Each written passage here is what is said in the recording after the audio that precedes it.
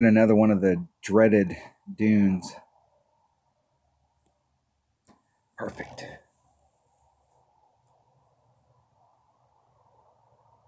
This par 4 seem like they're going to be pretty tough, but it's going to be what we can get done with what ball is going to be dependent on the wind.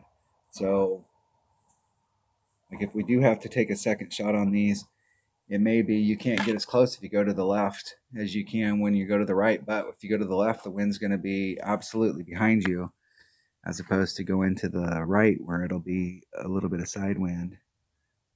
All right. With a Titan, we're in between clubs here. So this would normally be a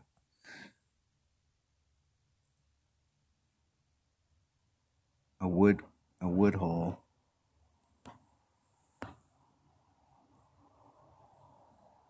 1.0, we're at max club. That's about a half a ring.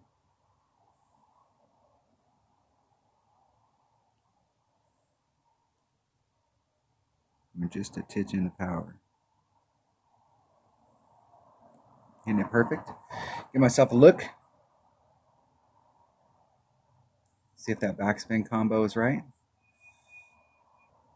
So if you want to bring a Titan or want to bring a 3-power ball, you can get up there and get it done with your Saturn in a pretty safe spot. Your landing zone down at the bottom is in front of the sand, so the sand's completely out of play.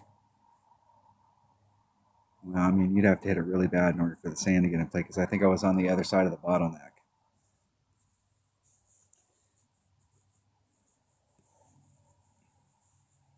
But if you bring a low power ball, a 0 power ball, you may be slightly forward of that with a Guardian and you have more backspin.